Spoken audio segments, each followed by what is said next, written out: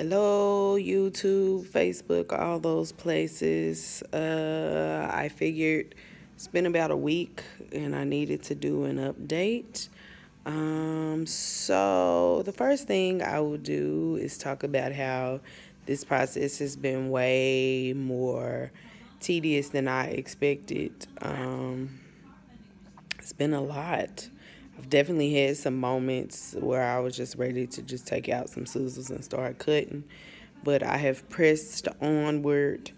Um, I've gotten about 20 of the 175 taken out. I have had to re-strategize a couple of times. I realized that I was losing my ends, and so there was really no need to start at the bottom of my locks. So what I started to do was to cut, and then from that point, I continued the unlocking process. I also found that my hair was responding better to doing it seemingly drier than lathering it with a whole bunch of conditioner and stuff that just was not working for me.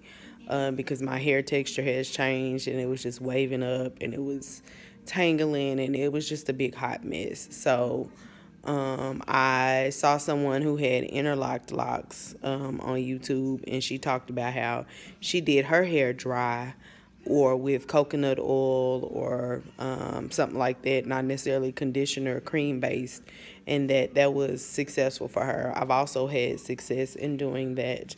So I've started to use flaxseed oil and jojoba, jojoba. I've heard it both ways, oil, and that seemed to work. But I am still losing quite a bit of hair, which, I mean, I guess considering it's been 11 years, I'm going to probably lose a lot. So far, this is how much hair I've lost. So far, this is a lot of hair.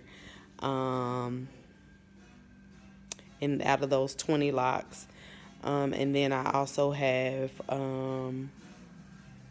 some hair that, like the locks, the cut locks. So yeah, I'm pushing on.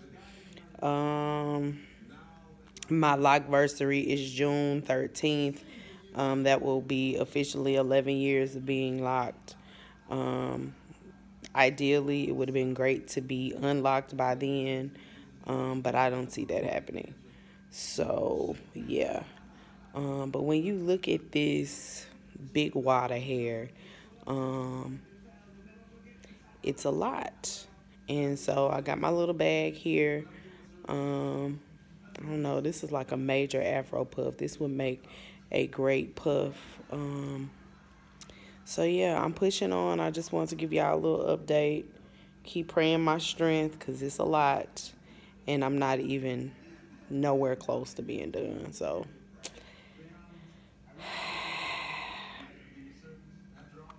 pray my strength, y'all. Just pray for me.